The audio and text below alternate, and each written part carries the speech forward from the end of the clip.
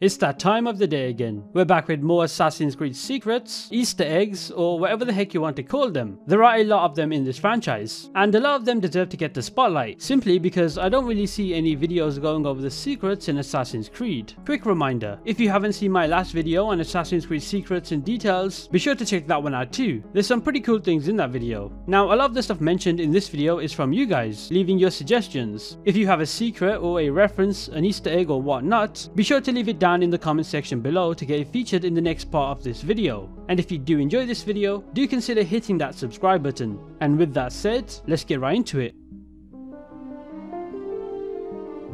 Let's start with a pretty unusual secret detail in Assassin's Creed Black Flag. Now this one is a bit strange, and it happens in your manor in Great Inagua. So on the doorway to your bedroom, there is a female NPC assassin who doesn't really do much. When you approach her, the game prompts you to press B or circle to interact. If you do, she decides to just straight up run away, which first off is not quite normal. Now naturally, your first instinct is to chase after her, hoping to uncover some hidden secret. But if you get too close, the screen goes black for a second and suddenly you're back in the bedroom of your manor with the female assassin just lying on the bed. But that's not all, there's more. Right next to the bed, there's another regular female NPC. The game prompts you to once again interact with her too, and when you do, the screen goes black again. But this time there is no chase, she just ends up in the bed next to the assassin. Now if you're pretty slow and have not figured it out by now, it certainly seems like there's some virtual off-screen action happening here if you catch my drift. Now what is actually going on here? Is this a secret feature or a strange bug? Well, after doing some digging, it turns out people are divided. Some people think it's a bug, while others believe that Ubisoft got cold feet and removed the whole sex scene at the last minute. They might not have had time to remove the whole sequence, so they just cut the cutscene. Now the most reasonable theory here is that these two women in the bed are a reference to the Assassin's Creed Black Flag trailer, but more specifically this scene. So what do you think? Do you think Ubisoft just shit themselves last second and removed the whole cutscene? Or do you think this was a reference to the trailer?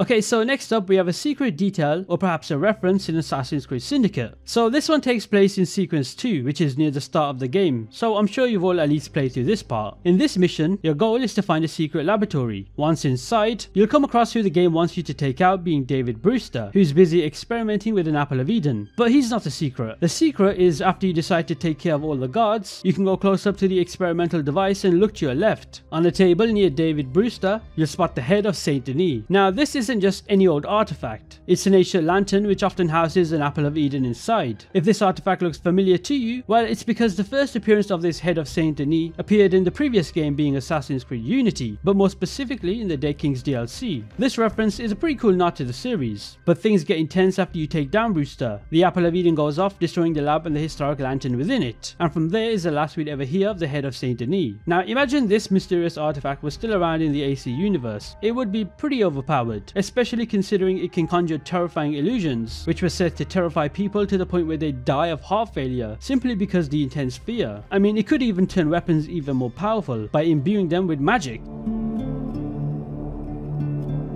Now let's take it to Assassin's Creed Valhalla and focus on a pretty fun little hidden detail relating to Eivor and Hytham. So shortly after you arrive in England with your clan, Hytham teaches you how to perform a leap of faith, a move that is pretty much iconic for the franchise. And after Hytham teaches you the move, you have to follow him and leap off a nearby cliff. Now here's the fun part. If you don't immediately emerge from the hay pile that cushioned the leap of faith and wait a few seconds, Hytham will start to panic and think Eivor might have died from the leap. Take a look for yourself. Eivor, are you well? Eivor! Speak! Oh dear, this is not how I foresaw things. Not at all. Dear God, Basim will have my head for this. Yeah! It's a great little hidden detail that shows off the game's sense of humour and adds a bit of character development to Hytham, a character who I've never seen crack a smile. Here's a pretty cool hidden detail that relates to Assassin's Creed Syndicate, and it's one I honestly just found about thanks to you guys. Don't forget you can comment below an Easter egg, secret or whatever, and I'll be sure to cover it for the next part of this video. Anyway, this nifty detail has to do with the carriages in Syndicate. So the idea here is that you're able to somehow not take fall damage at all whenever you land on a carriage, kind of absorbing all the damage you take. It is pretty wild, especially considering you can fall from any height, even goddamn Big Ben, just as long as you land on a carriage. you'll take 0 damage. Now this mechanic reminds me a lot of Dying Light 1, although both games were released the same year, so it's purely coincidental. In that game you could jump off any height and safely land on a rubbish skip where it would absorb all the fall damage. So yeah, next time you're playing Assassin's Creed Syndicate, give it a try. Jump off something really high, aim for a carriage, and watch how Evie or Jacob does their best Cassandra impression. So much for realism, right? Okay, now let's shift our focus to a more recent Assassin's Creed game, being Assassin's Creed Mirage. Now first off, shout out to SliderV2 for this footage. I'm sure you already know who this person is, and how many times I've featured him on this channel. Now do you know how in Mirage, you're pretty much training to be an assassin in Alamut, and you could see Alamut Castle in the distance? Well, did you know, thanks to some out of bounds movement, you're actually able to explore a lot closer to Alamut Castle than intended. I'll leave a link to the full video down in the description below to see how to do it for yourself. Now what's pretty cool about this is that Alamut Castle in Mirage looks like it was intended to be used at some point during the final game. It's quite detailed and there is a lot of NPCs working around the place. So something fishy was definitely going on during development that made this castle inaccessible. It makes sense because if they did not intend for you to explore this area, why would they feature climbable objects and place NPCs there? Or maybe a DLC was intended at one point to be featured in Alamut Castle. Now unfortunately you're not able to explore the interior of the castle, instead only the outside. But regardless, this is a pretty cool little detail that anybody can do. For this particular detail, or rather details, let's go over to Assassin's Creed Origins and also Valhalla. First off, Origins. Now, who has not watched Game of Thrones? Well, Game of Thrones Easter eggs and secrets have made their way into Assassin's Creed. Let's take a closer look at the first one. For starters, in Assassin's Creed Origins, you can buy Arya's iconic sword named Needle from vendors, although in this case it's a spear, and the description of it is to stick them with the pointy end, which is a clear nod to Arya's weapon in the show. First lesson, stick them with the pointy end. I know which end to use. The next Game of Thrones reference can be found at the Maria military storage located in Alexandria. Once you're here, head to a table nearby, and on top you'll find a note that talks about how a guard finds it boring where he's posted and he wants to relocate to the wall in the north. This is a clear reference to Game of Thrones, where the wall in the north is mentioned and shown many times throughout the show. And the last Assassin's Creed Origins reference to Game of Thrones is a bit different. So you know how we have mercenaries in the game known as Falakis that hunt you down? Well, one of them has the name The Hill. And if you have not figured out by now, The Hill is a cheeky alternate name of the Mountain, who is a character in Game of Thrones that's a giant knight and a feared warrior. Now, this final Game of Thrones reference comes in Assassin's Creed Valhalla. You know, thinking of it now, someone at Ubisoft must really love Game of Thrones to implement this many in a franchise. Anyway, for Valhalla, this one is my personal favourite and it's a clear reference. So, Tyrion Lannister is a character in the show, a personal fan favourite of mine. And the sky cell that he gets imprisoned in the show can be found in Valhalla in the East Anglia region of the map. Now, I don't have Valhalla on PCs, so unfortunately I don't have footage of it, but it's a location that's definitely worth exploring. There's even a note with dialogue straight from the show.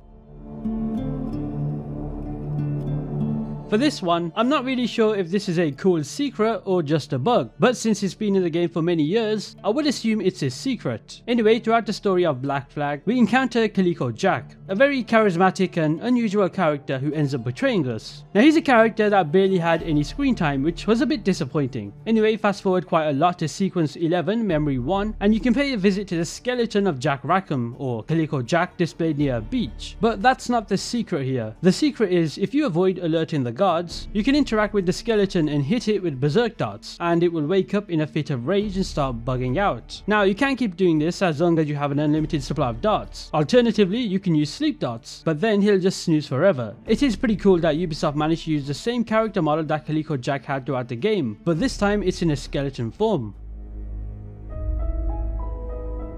Okay, for this secret detail, this is one I'm sure a lot of people would have known about, and it occurs in Assassin's Creed 2. So during sequence 13, which I believe is also the Bonfire of Vanities DLC, you can head back to the Auditore household in Florence. Here, you're in for a touching moment with Ezio's family. After meeting up with Niccolo Machiavelli, go back to the house and stand in the middle of the courtyard. The game will then switch you automatically into a mode kind of similar to Eagle Vision, and you'll be able to see the ghostly figures of Ezio's parents and siblings around the place. Now, this encounter is a one-time thing only, so you can really only see this once during your playthrough. Still though, it is a pretty cool secret detail that deserves to be mentioned, especially since it relates to Ezio and his family.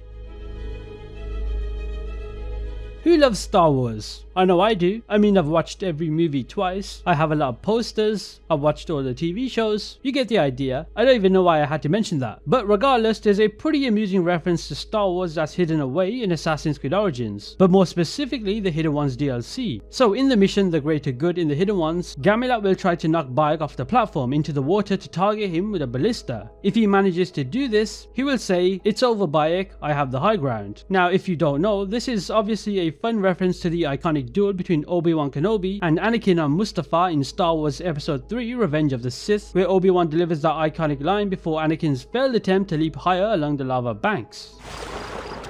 It's over, Bayek! I have the high ground! It's over, Anakin! I have the high ground! And last but not least, this is a personal favourite of mine in this video, so I figured I'd save it for the very end. So remember in Assassin's Creed 2 and Brotherhood, Leonardo da Vinci managed to build a flying machine that could be used by Ezio to fly around the city, of course with fires set around the city. Well, the flying machine can actually be found in Assassin's Creed 3. So during the Homestead storyline, which I recommend playing, the woodworker Lance O'Donnell managed to get his hands on Leonardo da Vinci's very own flying machine plans. So what he did was build the flying machine himself and give it to Connor to test out. Well, unfortunately that was an epic fail, because the machine needed heat to gain elevation, something that Ezio was able to do in Assassin's Creed 2. So Connor just ended up crashing into the bay at the Davenport homestead during the attempt. It's pretty amusing because after he crashes, the mission just ends abruptly with no dialogue, kind of like an awkward moment. And there you have it. Those are 10 secret details or references or whatever the you want to call them in Assassin's Creed. Like I said in the intro, if you have one you'd like to see be shown in the next part for this series, be sure to comment it down below. Now let me know which out of the 10 in this video was your favorite, as well as how many you already knew about. Anyway, if you did enjoy this video, be sure to hit that subscribe button, and depending on when you're watching this video, be sure to also enter my Assassin's Creed Shadows giveaway, which I'll leave a link down in the description below. And with that said, I'll see you guys in the next one.